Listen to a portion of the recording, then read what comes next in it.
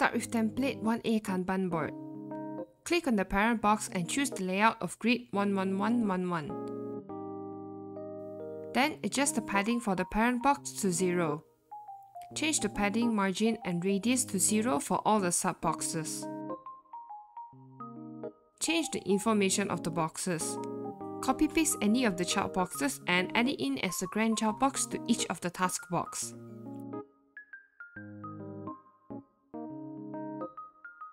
Use bold or italic or change sizes of the font as needed.